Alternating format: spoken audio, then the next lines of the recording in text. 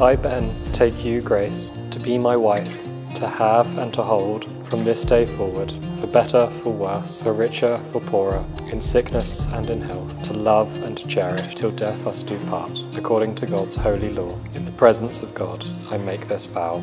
I, Grace, take you, Ben, to be my husband, to have and to hold from this day forth, for better, for worse, for richer, for poorer, in sickness and in health, to love and to cherish till death us do part, according to God's holy law.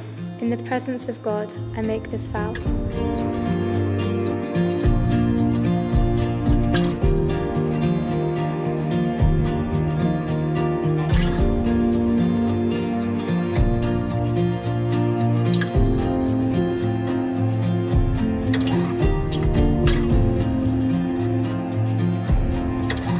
Grace, I give you this ring as a sign of our marriage. With my body, I honour you. All that I am, I give to you. All that I have, I share with you, within the love of God, Father, Son, and Holy Spirit.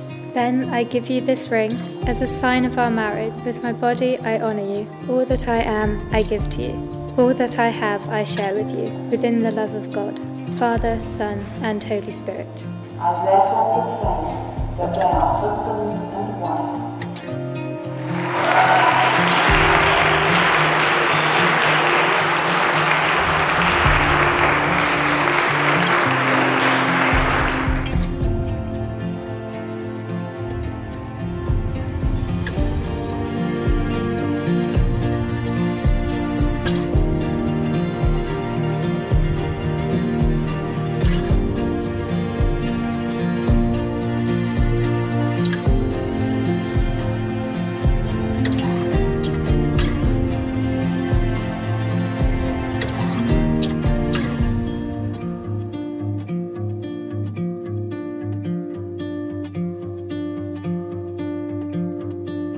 It is clear for all to see just how suited Grace and Ben are and how much they love each other.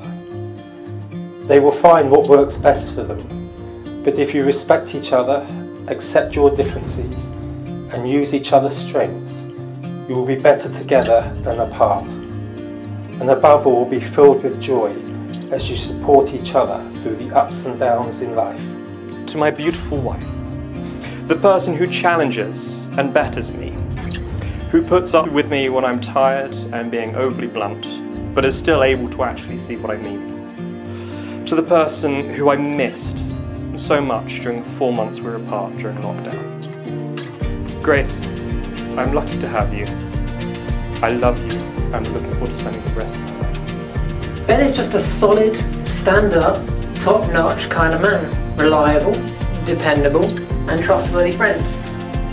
So, Grace, please see this as fair warning.